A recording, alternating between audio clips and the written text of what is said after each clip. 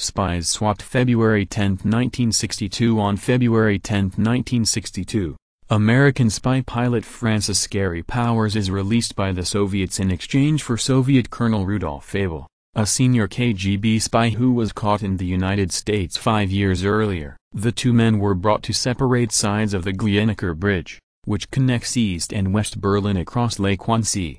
As the spies waited, negotiators talked in the center of the bridge where a white line divided east from west. Finally, Powers and Abel were waved forward and crossed the border into freedom at the same moment. 8:52 a.m. Berlin time. Just before their transfer, Frederick Pryor, an American student held by East German authorities since August 1961, was released to American authorities at another border checkpoint. In 1957, Reino Heihanen, a lieutenant colonel in the KGB, walked into the American embassy in Paris and announced his intention to defect to the West. Heihanen had proved a poor spy during his 5 years in the United States and was being recalled to the USSR, where he feared he would be disciplined. In exchange for asylum, he promised CIA agents he could help expose a major Soviet spy network in the United States and identify its director. The CIA turned Heihanen over to the FBI to investigate the claims.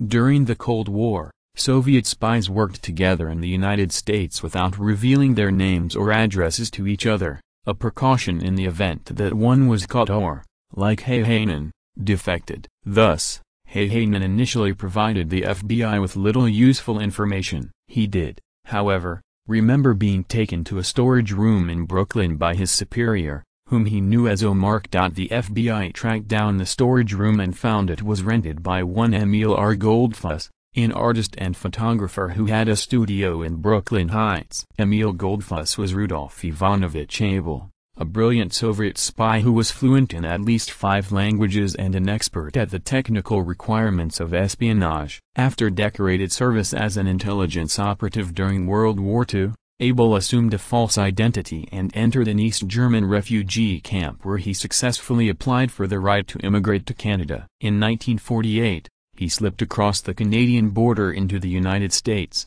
where he set about reorganizing the Soviet spy network. After learning of Heihanen's defection, Abel fled to Florida, where he remained underground until June, when he felt it was safe to return to New York. On June 21, 1957, he was arrested in Manhattan's Latham Hotel. In his studio, FBI investigators found a hollow pencil used for concealing messages, a shaving brush containing microfilm, a code book, and radio transmitting equipment. He was tried in a federal court in Brooklyn and in October was found guilty on 3 counts of espionage and sentenced to 30 years imprisonment. He was sent to the federal penitentiary in Atlanta, Georgia. Less than 3 years later, on May 1, 1960, Francis Scary Powers took off from Peshawar, Pakistan, at the controls of an ultra-sophisticated Lockheed U-2 high-altitude reconnaissance aircraft. Powers, a CIA-employed pilot, was to fly over some 2,000 miles of Soviet territory to Bodo military airfield in Norway,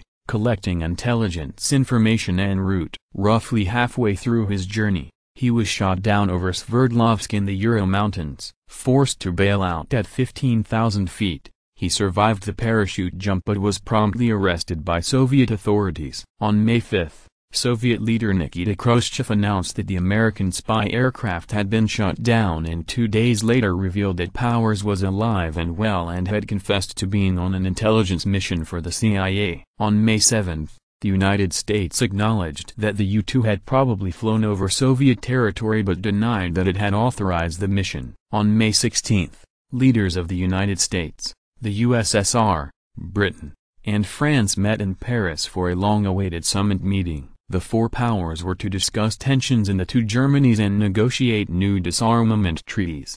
However, at the first session, the summit collapsed after President Dwight D. Eisenhower refused to apologize to Khrushchev for the U-2 incident. Khrushchev also canceled an invitation for Eisenhower to visit the USSR. In August, Powers pleaded guilty to espionage charges in Moscow and was sentenced to 10 years imprisonment, 3 in prison and 7 in a prison colony. At the end of his 1957 trial, Rudolf Abel escaped the death penalty when his lawyer, James Donovan, convinced the federal judge that Abel might one day be used either as a source of intelligence information or as a hostage to be traded with the Soviets for a captured U.S. agent. In his 5 years in prison, Abel kept his silence, but the latter prophecy came true in 1962 when he was exchanged for powers in Berlin.